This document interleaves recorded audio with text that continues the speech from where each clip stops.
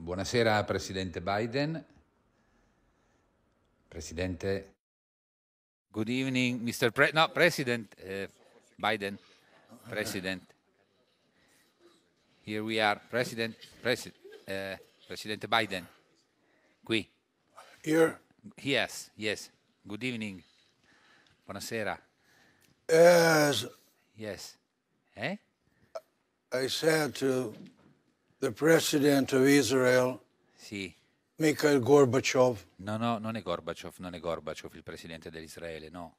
Sorry, Michael Jordan. No. When he went to the moon. Okay, this is an Italian TV show making fun of President Biden. There are others. Here's one from Saudi Arabia.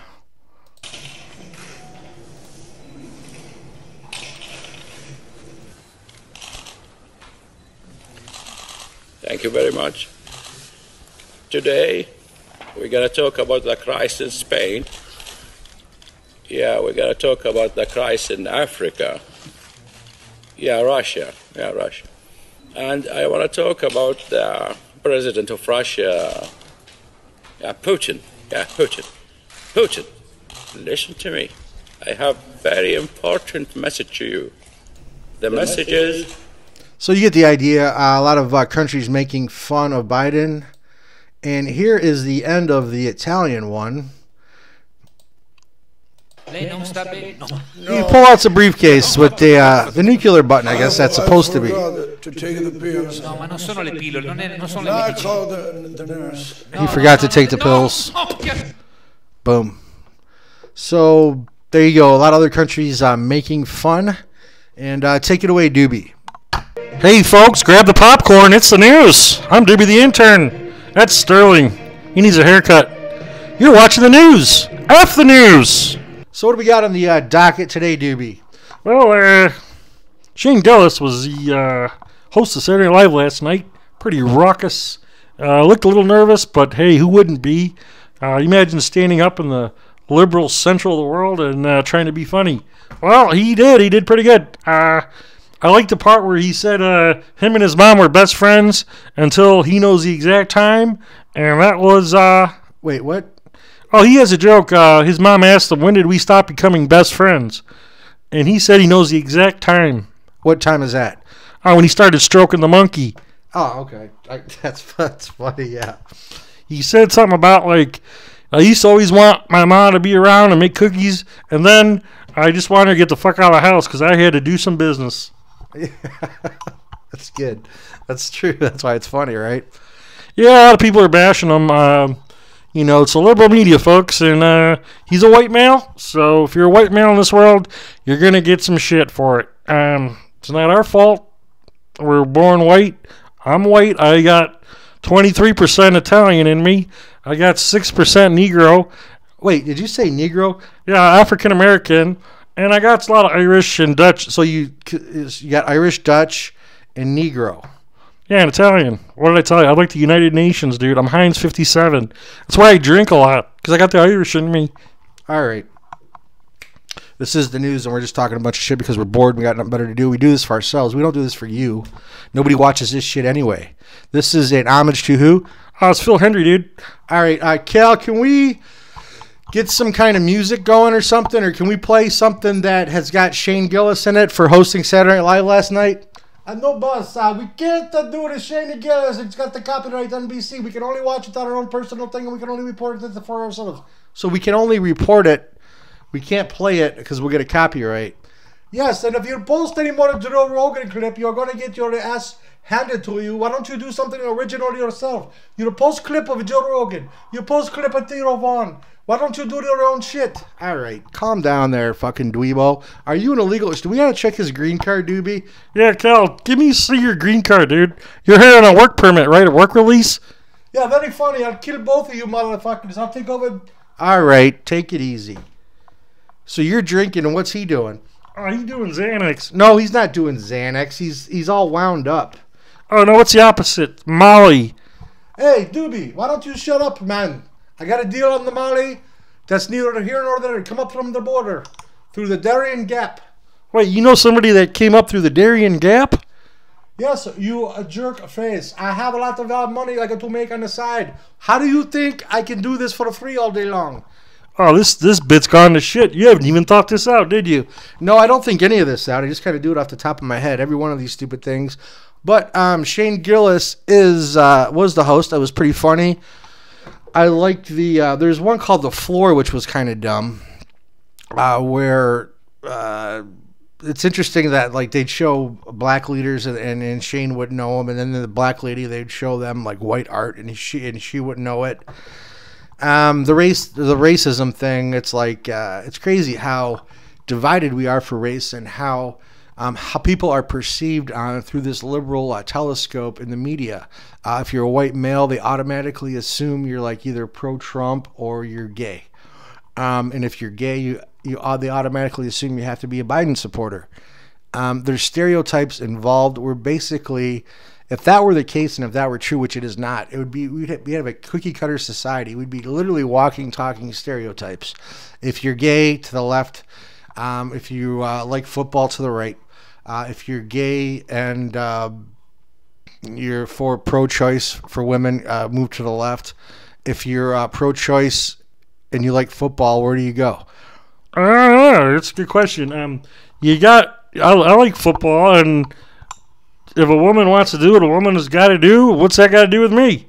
Well, that's just the thing. The abortion thing's ridiculous. You could be pro-choice and still, let's say, like Trump, or you could be pro-life and like Biden, right? Yeah, maybe. There's not much life left in him. All right. So this is the news. This is F the News. We're talking about Shane Gillis hosting SNL. We're just doing this off the top of our head because we don't really give a fuck. And this isn't really the news, is it, Doobie? Nope, you're doing this voice right now. All right. So I looked up this guy. Kevin Dollick did one of these articles for Shane Gillis, and it's a liberal news. And if people have you pegged as a certain political party, which they shouldn't, but people do try to do that, it's a game. So people will come up to me and say, Jim. Oh, I thought your name was Sterling. Well, the character on the show is Sterling, all right? My name's Jim. I write books. But people will come up and go, you write books, Jim? Oh, man. Isn't that Trump a jerk? And I'll go, as opposed to what? I mean, because I write books, I'm automatically supposed to not like Trump. Is that where we're at here with this conversation already? You didn't even tell me hi, and my hair looks great. Oh, you like your hair combed a certain way. Oh, that's really interesting. You have good style. So you like Biden? I didn't say I like my hair combed. I don't know. Do I like Biden? I don't know. As opposed to what? I mean, we're talking Trump. Are we trying to decipher? You know, I have Nikes on. What does that mean? I don't know. If you got Nikes on, you probably like basketball. What if I'm wearing Nikes because I like slave labor? No, nobody buys Nikes because they like slave labor. Well, I don't even wear Nikes. That's not the point. If you dress a certain way, let's say I'm wearing khakis with my suede Pumas and a hoodie and a hat. That looks a little liberal, right? Yeah, unless you're working construction. Yeah, so I mean, everything's from perspective. It all depends on how you look at certain things, right? We are a multifaceted people. We can have one belief of being fiscally conservative and another belief of saying, hey, man, if a woman wants to do what a woman's got to do, whatever, man. You know, I shouldn't even have screwed her anyways in the first place. I was drinking. And that's the only reason we're in the situation that you're debating on abortion, is because I had too many beers. And I slipped it to you. So now the fate of my life rests on your decision. So it's up to you. Good luck to you. And if they want to have an abortion and make life easier for everybody, are we going to hell? Yeah, you're probably going to go to hell. You actually killed a baby if you did that. All right, so nobody's perfect, right? People die all the time, right? Yeah, but I mean...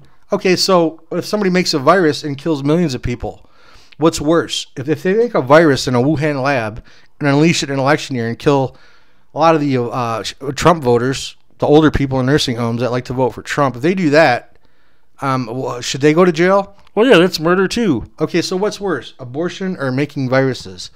I don't know. We're getting pretty deep really quick. Can you pass me that Coors? Oh, you're not drinking Bud Light no more? No, well, Bud Light dropped the guy that pees sitting down, right? Yeah. Okay. So, well, if he pees sitting down, I don't really care. I just want a beer, dude. I don't care what it is. I'll drink a Modelo. You have Russian beer? See, that's my point. I mean, if we're making everything choices based on politics and what we've seen or not, we're too tuned into social media. Is that right? All right, check this out, dude. I don't know what kind of bit you're trying to construct here on the top of your head. Okay, I get it. None of us fall into certain categories of everything. You could like Biden and be patriotic. You could kneel for the national anthem and like Trump, right? I don't think anybody kneels for the national anthem anymore. They just did that because Trump was president. You got to understand how the opposition works here. The media is there to cover for the left. So they're going to talk shit about the right. That's just always how it's been. All right, I was thinking about this. Check it out. All right, you know how censorship's been around, right? The 7 words you can't say on TV. Yeah, George Carlin, right? Yeah, so they went from that to now we're on social media. Everything you say and do is monitored. It's like we're kind of self-censoring ourselves. So we're kind of like all becoming communists. Free speech, you know, when they say, oh, you can't say that, that's considered hate speech. If you say Trump's cool, that's considered hate speech. If you say Biden's old, that's considered hate speech. So what the hell can we say that doesn't have hate in it? They consider hate. I don't hate anything. But I can look at Joe Biden and go, holy shit, that's the president with the nuclear codes. We're fucked. But that's considered hate speech for a lot of people. It all comes down to your personal preferences. If I said, if you're gay, I don't mind it, but keep your penis away from me, a gay dude might be offended to that. Tough shit. It's my behind. Keep your penis away from my behind. Oh, brother. What are we talking about? I'm saying everybody votes on their own personal tastes on what they think is cool. Well, everybody's fucking retarded. Everybody's dumb. Everybody's not educated in the ways of the world. Why don't you look at what's best for the world or the country?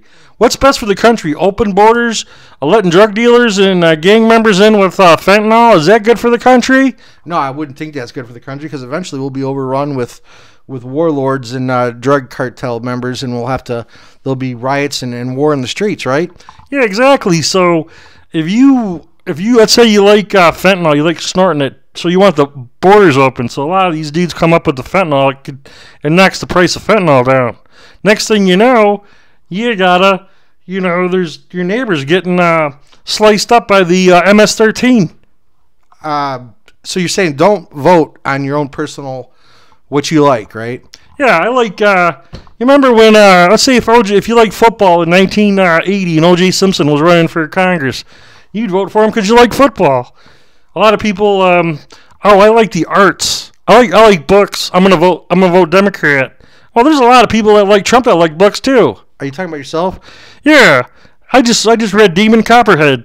Who knows what the politics are for the author, but she brings up a lot of good socially economic points in that Louisiana tale. All right, so yeah, it's a Cajun pill popping thing. All right, so it's about low income living in the South, right? Demon Copperhead. It's a good book. It's a great book. I read it. Yeah, I know, because I'm you doing a voice right now. That's how bored you are. You're trying to be Phil Hendry. You never will. All right. Well, the point is, you can write a book, and you can like Trump. You can be a soldier, and you can like Biden, though it's rare. You could like Rage Against the Machine and like Joe Biden. Sid Vicious, or what was it, Johnny Rotten, likes he's a right guy. The parties have kind of changing around here. I used to know a lot of liberals, they hated corporations back in the day. Now the corporations run the left. The left's shooting for war. Everything's fucking ass backwards. So voting for yourself is what? Well, if you just vote for personal reasons, people will understand, but it's just ignorant. You gotta look at the whole world. Do you want them taking your beef? Do you want global warming to be a thing? Do you want them to come after your cows? Give you a Impossible Meat Burger? That's what they want to do.